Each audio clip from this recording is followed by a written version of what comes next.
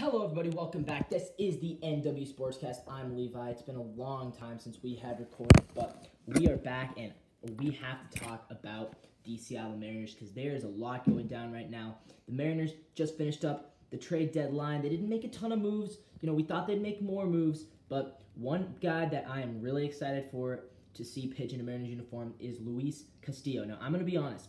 I was not a fan of this trade when it came out, and I'm still not really sure how much I'm a fan of this trade. But you look at a guy like Luis Castillo and what he can bring to this franchise, and you have to get a little bit excited for him because this guy has potential ace stuff. He's 29 years old, so he's in the prime years of his career.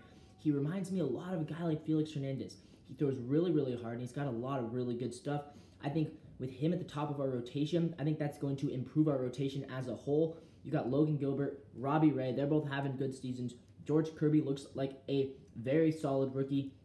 And then Chris Flexen and Marco Gonzalez, they're usually pretty hit or miss, but they're both decent as well. So I think the Mariners rotation right now, we just went from being top 10 to a potentially top 5 rotation. And I know we don't necessarily have, the big name guys. We don't have the Verlanders. We don't have the Garrett Coles. But right now, Logan Gilbert's been better than Garrett Cole. Logan Gilbert's been better than the Corey Klubers and the Jameson Tylums. Some of these guys who people talked about as aces, well, Logan Gilbert's better than half the aces in the league. So if you want to talk about having an ace, I think the Mariners have two right now with Castillo and Gilbert, and Robbie Ray, when he's on, he's on. And I know he's also considered an ace. So really, we've got three really, really strong pitchers.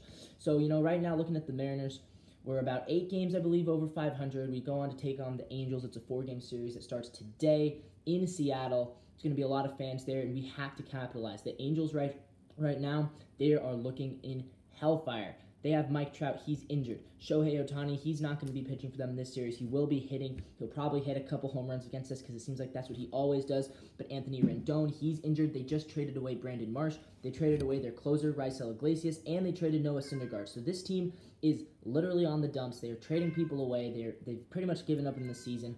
Ever since we beat them after the brawl incident, pretty much the Angels have not been good at all. So right now we need to capitalize on that. We've got some home games. Bring the energy, everybody. And the good news is Ty Franks is going to be back in the lineup tonight. So obviously we're dealing with some injuries here. Julio Rodriguez, Dylan Moore, they're both on the injured list. That's a huge blow to the team. But Sam Haggerty, he's stepping up when needed. Jared Kelenic, he returned and hit a home run in our game on Wednesday in the first inning off of Garrett Cole. That's huge for him and huge for his confidence. Right now he's hitting 126. We'd love to see that batting average potentially go up, and hopefully by the time Julio Rodriguez is back, maybe Jared will be hitting somewhere in the 140 range. I think that would be really nice. Mitch Haniger is going to be coming back soon as well. So we've got a lot of guys who are about to return, and this is going to be really good for the Mariners. And I think right now, we're in the second wild card. I think there's a chance we can climb into the first wild card. The division probably out of reach. The Astros are just that much better than us right now, but I think we can make that #1 wild card, and there's a very high likelihood that we're going to be playing the Blue Jays in the first round of the playoffs because right now they're the 1, we're the 2. So if we get the 1, we get to play them here. If we get the 2, we'd have to play them there. So either way, it'll be a 3-game series against the Blue Jays. Most likely, I think there's a pretty good chance we can win that series, especially if it is at home because the last time we played the Blue Jays, we beat them 4 in a row.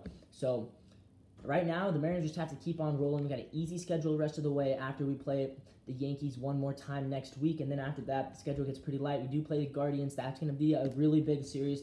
The Guardians right now, I believe they're 2 games behind us for that wild card spot. So if we can sweep the Guardians or at least take 2 out of 3 in that series, that's going to be huge for our playoff chances as well because we're going to take that one team that's behind us and we're going to put them behind us for good. So anyways, guys, that's my little quick Mariners update. We're going to be back on the NW Sportscast pretty frequently now. I'm really excited to get back to it.